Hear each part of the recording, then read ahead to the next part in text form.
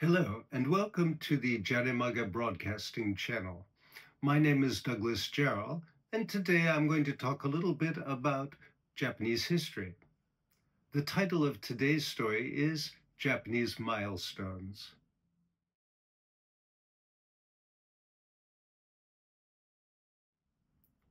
Throughout history, countries have used markers along the main roads to show you how far you are from the center of the country.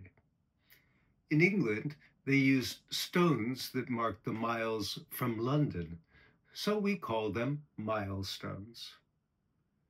The Tokugawa government made markers called ichirizuka at the beginning of the Edo period.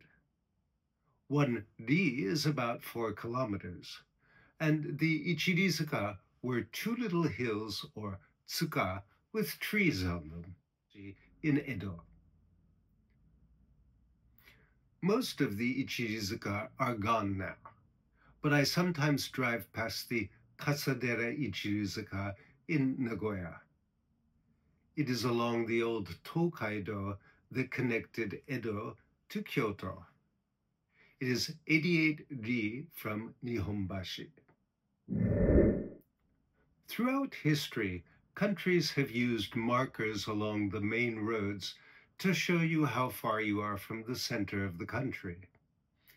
In England, they used stones that marked the miles from London, so we call them milestones. The Tokugawa government made markers called ichirizuka at the beginning of the Edo period. 1 ri is about 4 kilometers, and the ichirizuka were 2 little hills or tsuka with trees on them.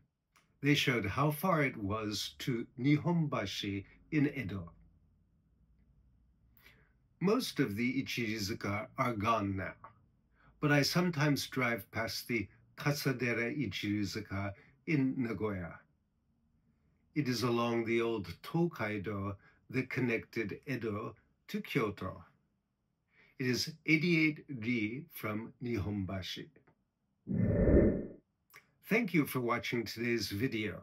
If you want to read the story, please go to the Jaremaga website. There's a link in the comments below. And don't forget to subscribe to my YouTube channel. There's a little red button in the bottom right corner. That's all for now. See you the next time. Goodbye.